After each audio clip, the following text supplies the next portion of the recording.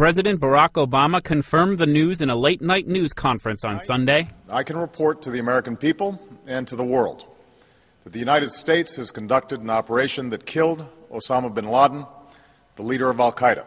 A small team of Americans killed bin Laden in a firefight at a compound in Pakistan. A jubilant crowd gathered outside the White House as word spread of bin Laden's death after a global manhunt that lasted nearly a decade. Former President George W. Bush, who was in office on the day of the attacks, issued a written statement hailing bin Laden's death as a momentous achievement. Few details were immediately available of the operation that resulted in bin Laden's death, but the president said none of the Americans involved was harmed. Noel Waghorn, The Associated Press.